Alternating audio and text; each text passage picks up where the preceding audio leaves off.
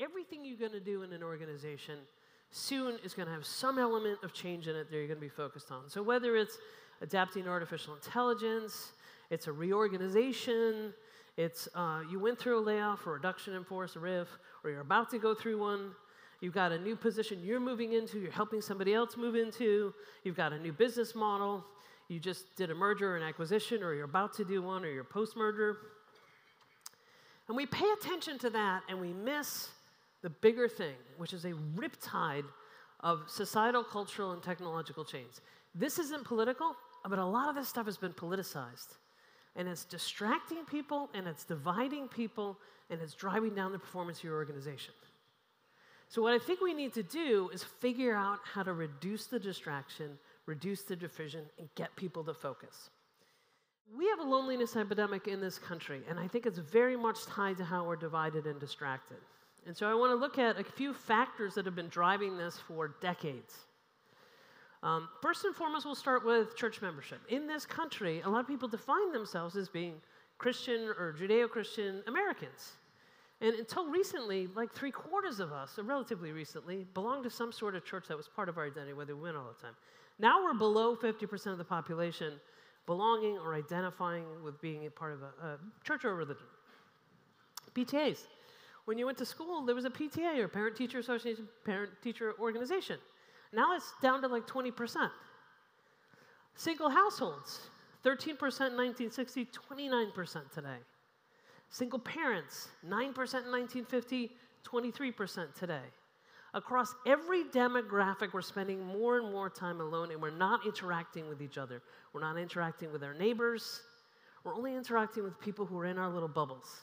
And I don't care how any of you voted. I guarantee you if we went out there and had a glass of wine, a beer, a cup of coffee, whatever, and sat and talked about what we cared about, we will have so much more in common than we have in difference. It's simply profitable to divide us. Back on the loneliness front, there's been a lot of research on this. Surgeon General's declared it an epidemic. Cigna Insurance has been researching it for about a decade. Right now, about 58% of adults report being lonely. Gen Z population, it can be as high as 80%. It's higher in younger populations. It's higher in folks who are lower income. It's higher in racial minorities. Why does this matter? It matters a lot because loneliness is a threat. We leapt to the top of the food chain because we could communicate and collaborate. It wasn't survival of the fittest, it was survival of the friendliness. It was our ability to work together that allows us to thrive and thrive. And that's what drives the performance in your organizations. So if we're lonely, our amygdala goes into overdrive. Our sympathetic nervous system goes out of whack. We start viewing everybody as, are you with me or against me? Us versus them, fight or flight. Did you vote for my candidate or not? I mean, it's that divisive, and it's distracting, and it's only going to get worse going into the fall. So I want to stop for a second and look at similarities that happened about every century. Stuff that happened in the 1920s, stuff that's happening now. And history doesn't repeat itself, but it does rhyme. So in the 1920s, we had the 1918 flu, sometimes called the Spanish flu. We had COVID-19 here. These will be viewed probably by historians as plagues. Plagues reorder society. And they're existential crises that cause us to question things. And I think that's been a big question around where does work fit in our lives? The technology that disrupted the 1920s was electricity. It was the industrial era. It changed everything in the home when we suddenly had vacuum cleaners and washing machines and dishwashers. Now we're going into the augmented era, and we're just starting to feel the impact of AI pervasively slipping into everything we do. The labor disruption in the 1920s was physical with the manufacturing lines, and now it's going to be cognitive, and we're just beginning to feel that. The work hours in the 1920s became 8 hours a day, 40 hours a week. Unions, yes, had a big hand in that, but it started with Henry Ford. And not because he was a good guy, he really wasn't. But he noticed that all the accidents happened on the 9th, 10th, and 11th hour of the production line. So he kept the workday at 8 hours because it optimized physical performance. Now we're trying to look at how do we optimize physical and cognitive performance. 4-day work weeks, hybrid work. We're going to see more and more experiments around that. Gender role. In the 1920s, we had the 19th Amendment, which gave women the right to vote. So women went from being property to having some power to participating in progress. Now we've got changes around gender and sexuality. And if that stuff makes you uncomfortable, I get it. It's a very fast change on something very fundamental. You may say you don't believe in it. Okay. It's happening all over the world. Inequality. I mentioned the Raj Chetty research.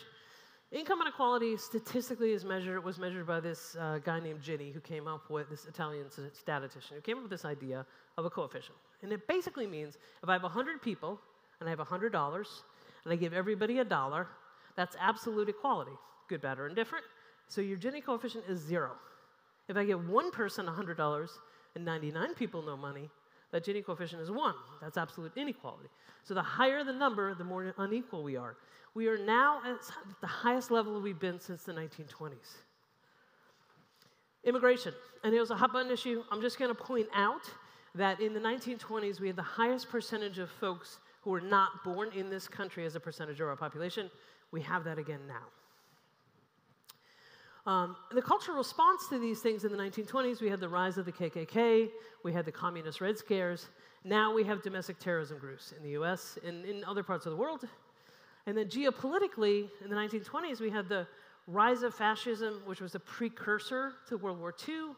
Now we have democracy versus autocracy. 4 billion people vote in 2024. That's about 40% of the globe. We've never had that many people vote at once. So it's eerie how these things are kind of rhyming. And when I look at them, the first and last things are like questions about our mortality that change how we think about things. These rapid changes, which are affecting all of our work, requires us to adapt, and adapt every single day. And then some of these changes that are societal and cultural, and I get them uncomfortable, but I think you have to talk about them or at least acknowledge that we're going through them, can cause fear, can cause resentment. So when you look back at that iceberg of change, your change is at the top. Your success in leading this change is going to be directly related to your ability to manage what's happening below the surface. And what's happening below the surface is velocity of change, is exhausting. Some people have fear of terrorism. Some people have just, am I going to be replaced by AI? I'm tired of learning new technologies. Evolving national identity. How am I an American if I'm surrounded by people who don't eat like me, look like me, pray like me, speak like me? Income inequality or opportunity. This is not my country if there isn't an opportunity for my kids to do better than I did. Societal and cultural change.